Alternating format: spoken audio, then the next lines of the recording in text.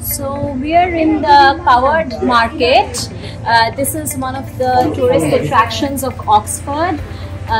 This is the Oxford Cheese Company, and if you see the roof of the market, this is very distinctive.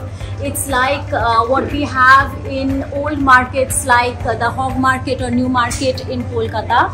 The covered market, which is one of Oxford's tourist destinations, it was set up in 1774. It was set up because there were a lot of messy markets, farmers markets all around the city, and this was an effort to bring it all under one roof as a produce market, so that roads were cleared up and there was no mess on the streets. So at that point it was a modern endeavor, and this market is now actually a historic place. And I have been coming to this market from the time I have been coming to Oxford in 2002, and I always, whenever I come to Oxford, I always prefer to get my supplies fresh from here, because we have farmers who've set up their little stalls here, and rather than going to a supermarket, I always prefer to come here for my groceries and my produce. So if you will just follow me, you can see we have a fruit shop here, and I'm going to buy some bananas. The fruit here is always remarkably fresh. Where can I buy some bananas? Hi. Hello, can I get 2 bananas, please? Bananas? Yeah.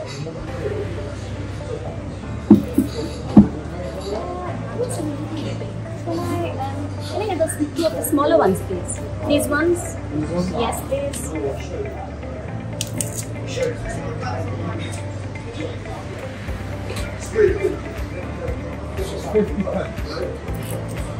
There you go. Do you have a... Can I get one of those bags? Thank you very much. So here are my bananas, and this is the butcher shop. This is the butcher shop.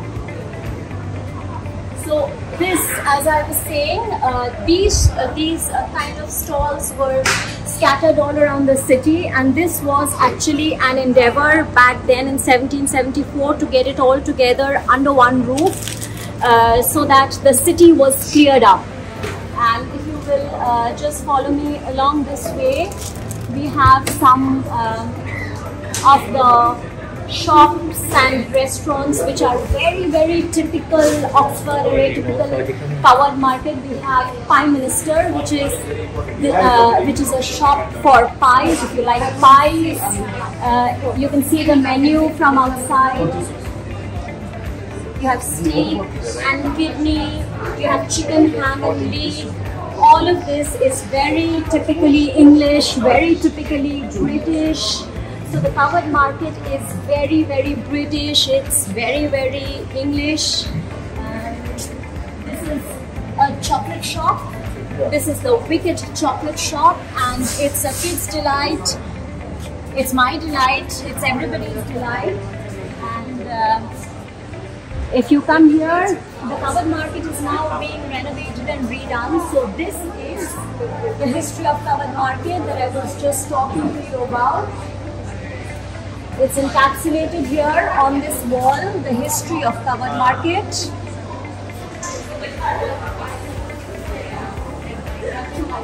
And much of it is as it was before. They're just renovating and redoing it. Covered market established in 1770. It was, I think, formally opened in 1774.